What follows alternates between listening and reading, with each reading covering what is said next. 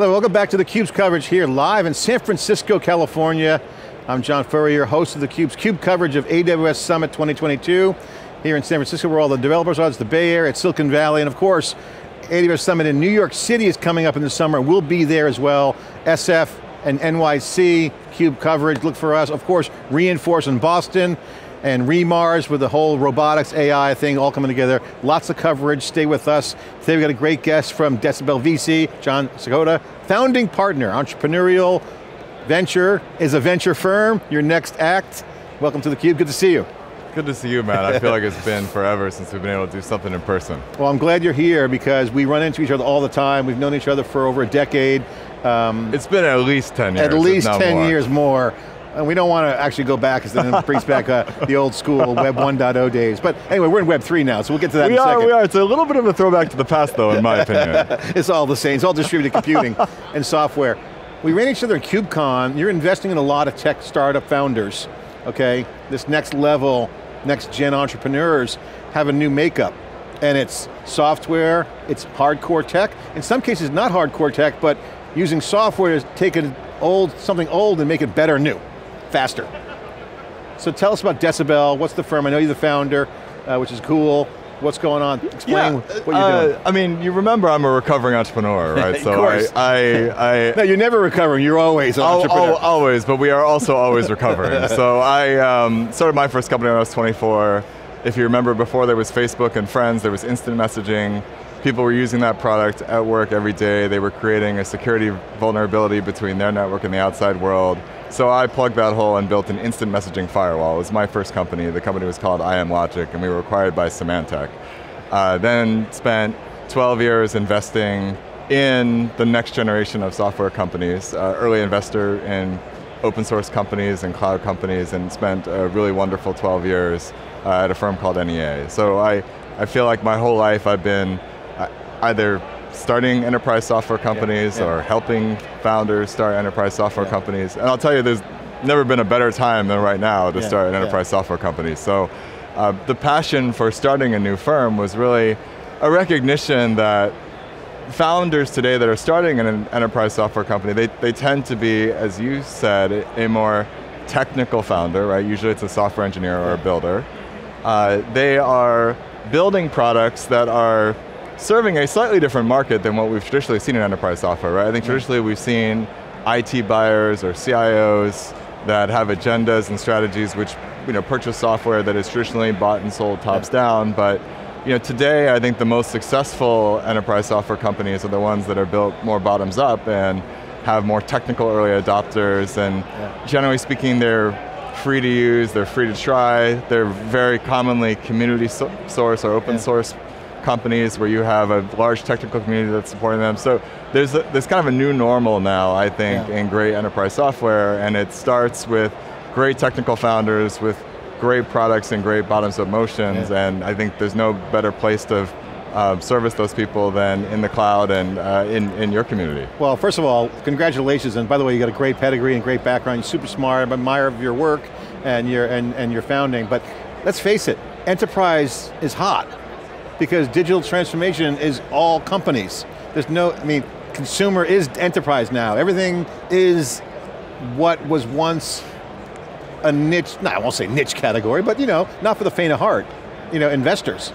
It's so funny that you say that enterprise is hot, because you and I feel that way now, but remember, like right now there's also a giant tech and VC conference in Miami, and it's covering cryptocurrencies and NFTs and Web3, so I think beauty is definitely in the eye of the beholder. But no, I will tell you. NFTs is one big enterprise because you got to have immutability, you got performance issues, you have IOPS issues. Well, and I think all of us here that are maybe students of history and have been involved in open source in the cloud would say that much of what we're doing is the predecessors of the Web3 movement, and many of us, I think, are contributors to the Web3 movement. The hype is definitely Web3. Yeah, but sure. Yeah, no, but now you're taking us further east to Miami. So, look, I think what is unquestionably the case now, and maybe it's more obvious the more time you spend in this world, is this is the fastest growing part of enterprise software. And if you include cloud infrastructure and cloud infrastructure spend,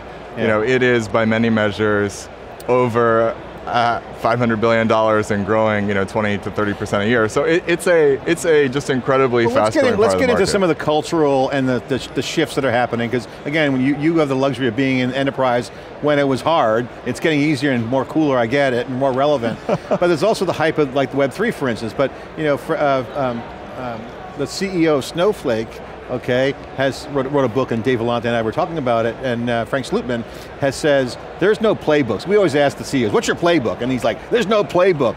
Situational awareness always trumps playbooks. So in the enterprise playbook, hire a direct sales force, and SaaS kind of crushed that. Now SaaS is being redefined, right? So what is SaaS?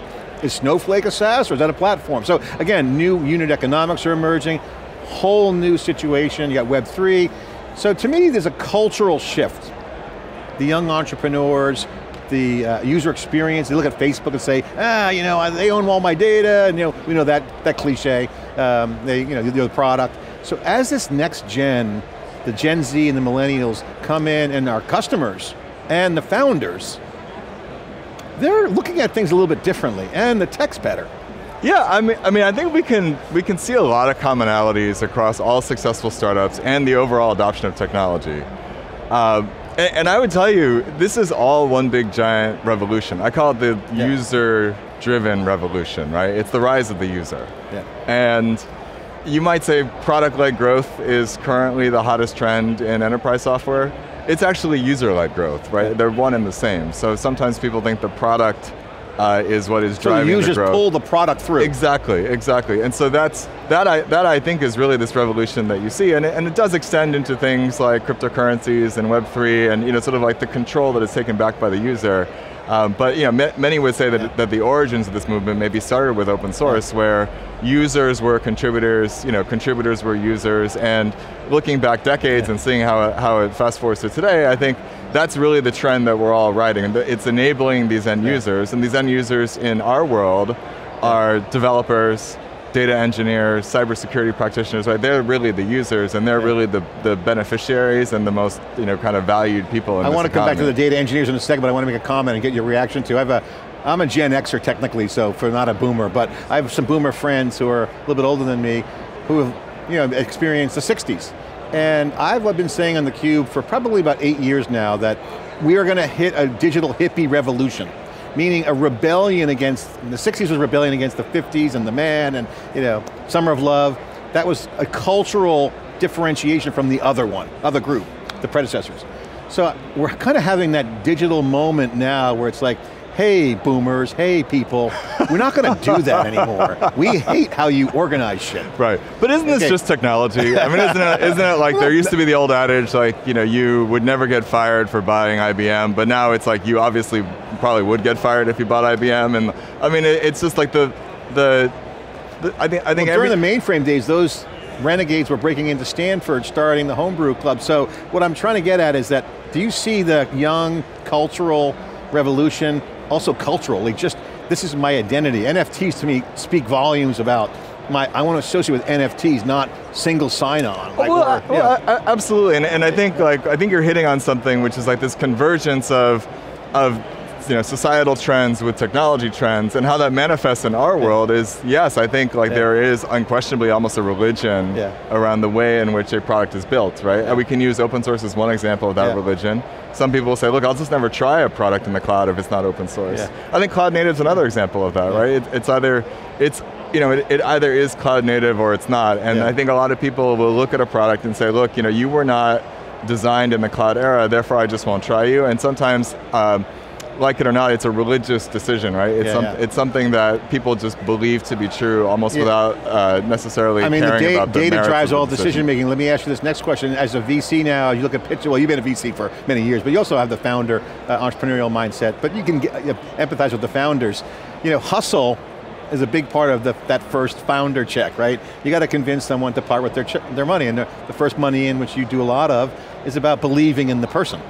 So faking it till you make it is hard now. The data's there. You either have it cloud native, you either have the adaption or traction. So honesty is a big part of that pitch. You can't fake it. Absolutely. You know, there used to be this concept of like the persona of an entrepreneur, right? And the persona of the entrepreneur would be, you know, somebody who was a great salesperson or somebody who would tell a great story. And I still think that that's important, right? It still is a human need for people to believe in narratives and stories. Yeah. But having said that, you're right, the proof is in the pudding, right? At some point you click download and you try the product and it either does what it says it's going to do or it doesn't, or it either stands up to the load test or it doesn't.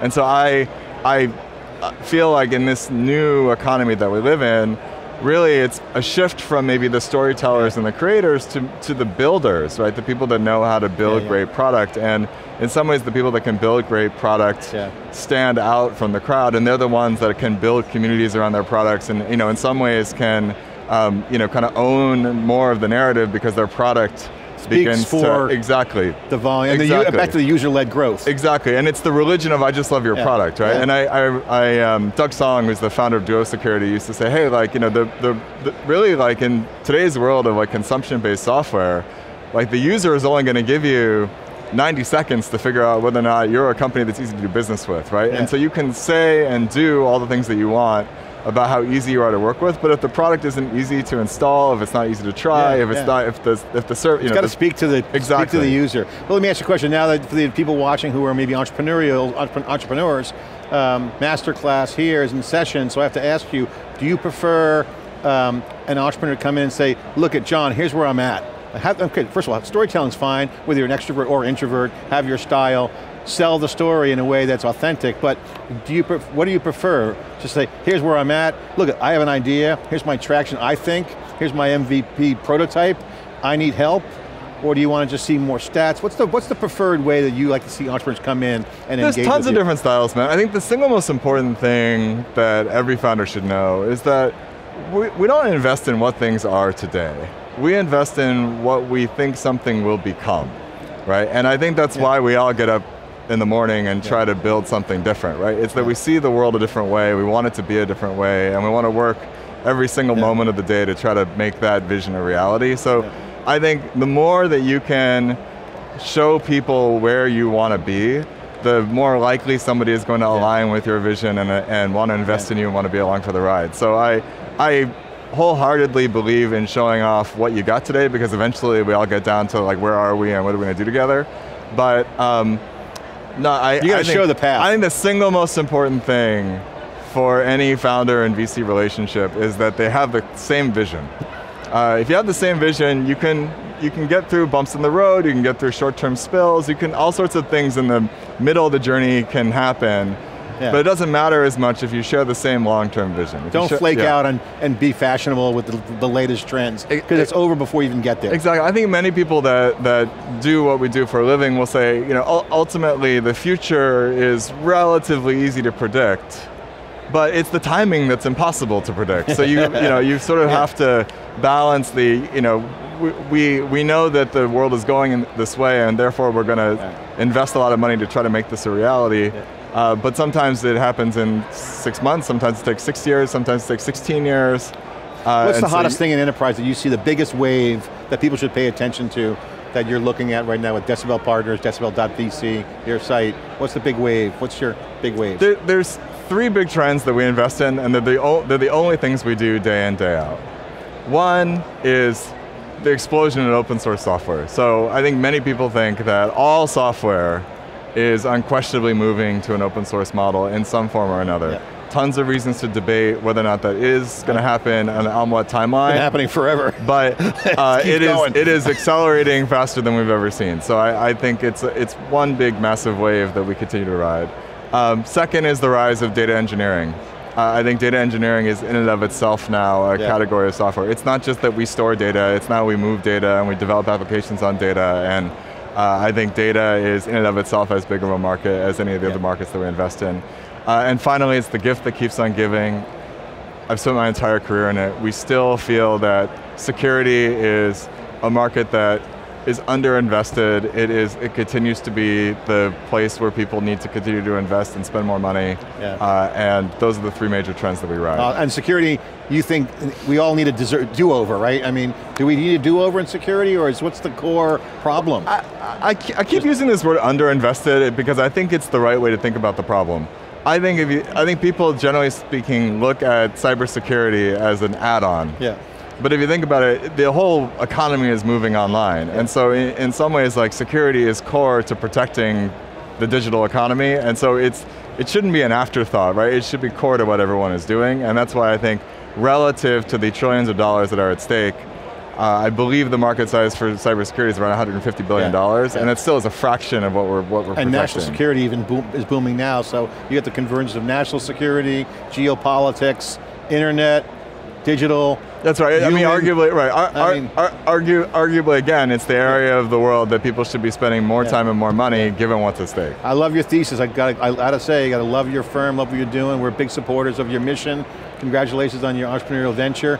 And we'll be talking. We'll maybe see at KubeCon. Absolutely, certainly man. EU, maybe even North Americans in Detroit this year. Huge fan of what you guys are doing here. Thank you so much for having me on the show. Decibel VC, Jon Sakoda here on theCUBE. Check him out, founder for founders here on theCUBE. More coverage from San Francisco, California. After this short break, stay with us.